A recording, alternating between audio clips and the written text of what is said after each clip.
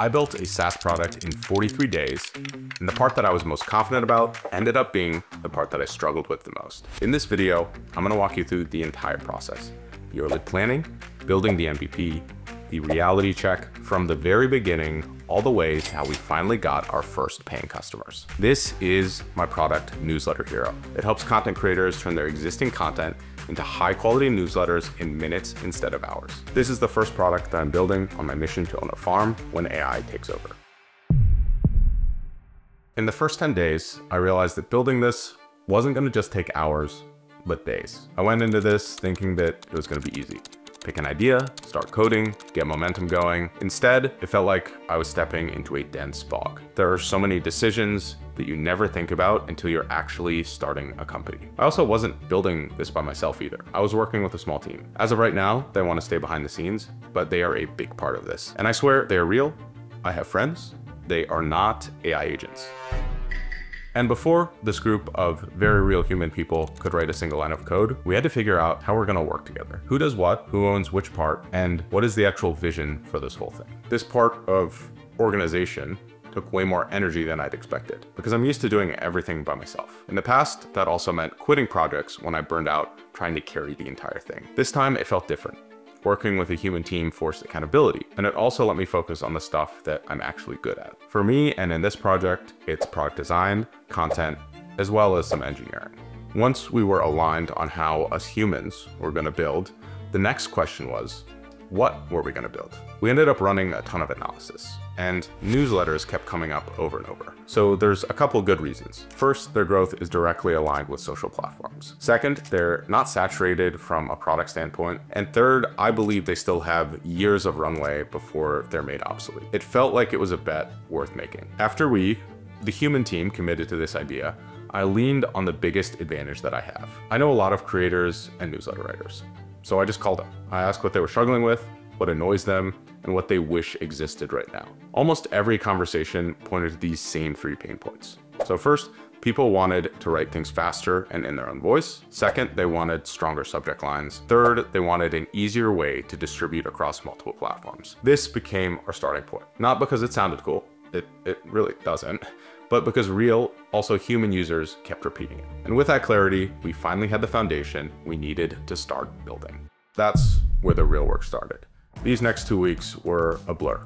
Coding, testing, rethinking, trying not to break everything that we had just built. And it also brought forth a whole different set of challenges. We kept the MVP simple on purpose. So we had custom templates, subject line generation, user profiles, credits, and payments. Basically the core infrastructure of a website with 2 main features. Nothing fancy, just the bare minimum to see people actually cared about what we were making. While we were building, I also started putting out some early marketing. And by marketing, I mean I vibe coded a landing page in a few hours and hoped it would convince some people to sign up.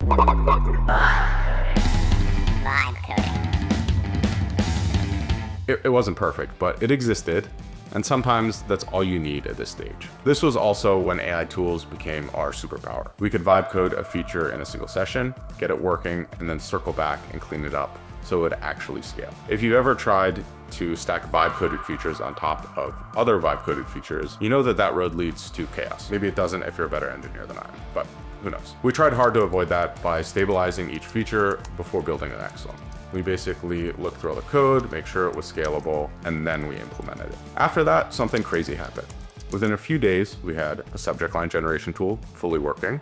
Not long after that, we had the ability to write full newsletters directly from YouTube videos. This was a huge moment for us. ChatGPT and Claude, they do not extract video transcripts, which means you can't really go from a YouTube video to a newsletter or direct content as easily with that. There's some workarounds, but essentially ours was the best solution in the space, and that meant we had an advantage right out of the gate compared to the crowded market. Once we had enough features stitched together, we also started testing the crap out of this on my own newsletter and a couple other newsletters of my friends. This is when we launched our first alpha test. And the feedback we got from our first 10 users genuinely surprised me. I assumed creators wanted a one-click solution. So you press a button, boom, newsletter done, boom, ship it out. But that wasn't what they wanted at all. They actually wanted more control.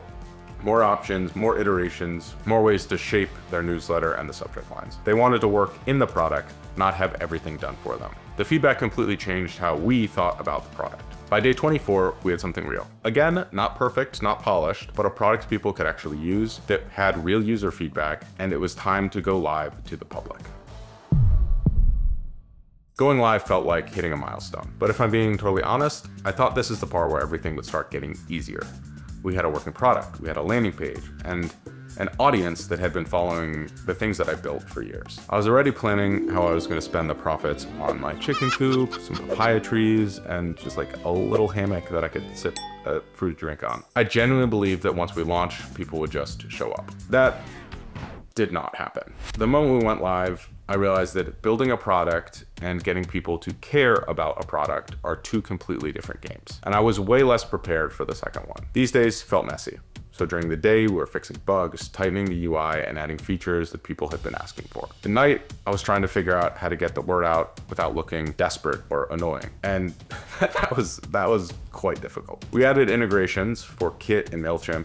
We built a subject line evaluator. We added podcast uploads, and we created an internal analytics dashboard. It felt like every time we shipped one thing, another idea showed up that was just as important. And this is something that we are still wrestling with. Marketing also became a grind in a way that I was unprepared for. I was posting on X, posting on LinkedIn, I was sharing builds, giving updates, and talking to creators who might benefit from the product. I even started posting on Reddit, which had very mixed results and is essentially always a gamble, right? But I needed to get traffic from somewhere. I needed to tell people about this product that we built that I believe in, that I thought was valuable, and I still think it's valuable. I was also reaching out to friends, which was quite humbling. It forced me to explain the product clearly, and every time that I fumbled it, I could feel it. The truth is, I always thought marketing was something that I understood because I have an audience. These 10 days taught me that attention is not the same as adoption. People follow content, they do not automatically use products, especially if the products aren't necessarily made for your specific audience. Like newsletters for my past data science audience, the audience that follows me on LinkedIn, maybe isn't the perfect potential match. The realization hit me harder than any technical roadblock that we ever faced. By day 35, we shipped more features, we refined the product into something really high quality, very value add, and we tightened the experience. But the bigger lesson was that building fast is only half of the game. The other half is putting the product in front of an audience that would care about it. And that part was just the beginning. I will never forget day 35 of this journey. Not because of something glamorous, but because it was the first time a stranger paid money for something that we built. And the way it happened, I kind of think it's a little embarrassing. I was scrolling Reddit late at night. I was half looking for inspiration, half avoiding real work, when I stumbled on a post from someone celebrating that their micro-SaaS had just passed the $2,000 mark in a week. As a celebration, they would become someone's first paying customer. I figured I had nothing to lose, so I left a comment explaining what we were building. I was one of maybe 50, 100 different comments, so I thought it would be a small probability. Really didn't expect anything to come of it. But they signed up. Ours was one of the 3 products that they ended up choosing to sign up for. That moment, to me, felt surreal. Part of me wanted to celebrate, like, yes, we got our first semi-organic customer. Part of me felt like I kind of cheated the system, that this wasn't a real win. But regardless of how it happened, we did have our first paying customer. And more importantly, they gave us incredibly thoughtful feedback as someone completely disconnected from the product. We ended up integrating every single thing they mentioned, especially the user onboarding. That interaction alone made the product noticeably better. After that first one, a few more paying customers followed. All of them were from my existing network, creators who already trusted me and could actually use the product in their workflow. They weren't being nice, they were giving us real feedback, they were pointing out real flaws, and they were pushing the product in ways that we hadn't anticipated. Watching these early users interact with the product every week started to also change how I thought about what we were building. It wasn't just a product anymore. It was something with real potential, but also something that demands real responsibility. People were using this product. It was part of their livelihood, part of how they make money with a newsletter. There is some weight to that. This stretch of days also made something obvious that I did not want to admit at first. I am currently just ass at marketing. Building is my comfort zone, shipping features is fun, making content is fun, but when it comes to telling the world about why they should care,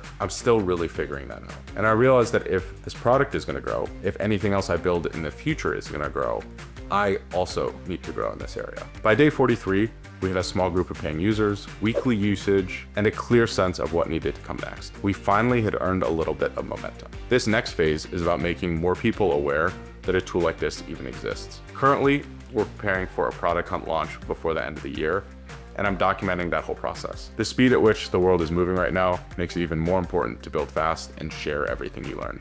And that's exactly what I plan on doing. I'll be making more videos like this so you can learn from my successes and my greatest failures, like the one with marketing. If you comment papaya, you can redeem that also for a real papaya when my farm is built. Also, as a special surprise thank you for watching the whole video, this is my cat. Okay. If you want to know why I'm building the SaaS right now, and why I think we're in a very small window before AI completely changes the landscape, I made a full video breaking down my reasoning. Check it out next.